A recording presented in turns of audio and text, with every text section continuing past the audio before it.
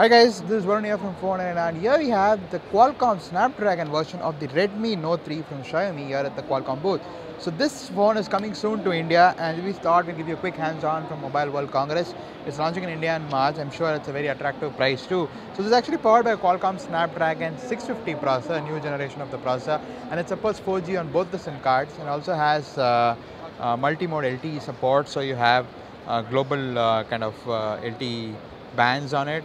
So this version here we have also has 3 gigs of RAM, 32 gigs of internal storage, and for I think one of the first times we have a memory card slot on a Xiaomi device. So this is a SIM card tray. As you can see, you have 2 SIM card tray slots. One is a micro, I think the other one is a nano, and you also have the ability of using a memory card slot. So it's a hybrid SIM card tray on this device here. So let's put this SIM card tray back inside. So as you can see, there's a beautiful build quality on this device, all metal here on the back. We actually played with the MediaTek version of this device, which is on sale in China, which was on sale in China. You have the fingerprint sensor on the back, and also a 16 megapixel camera on the back. So beautiful design and interesting specs.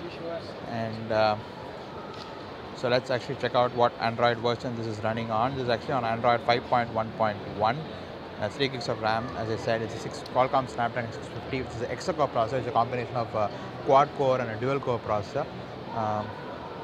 So it's got fast charging.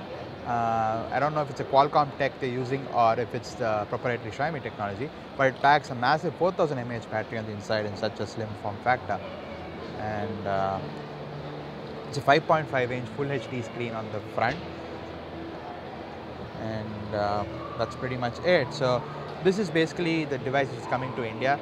The device we had unboxed and shown you before was the MediaTek version of the device, powered by a Helios processor. But this is the Snapdragon version with support for LTE bands for both band 3 and band 40, which will be working in India.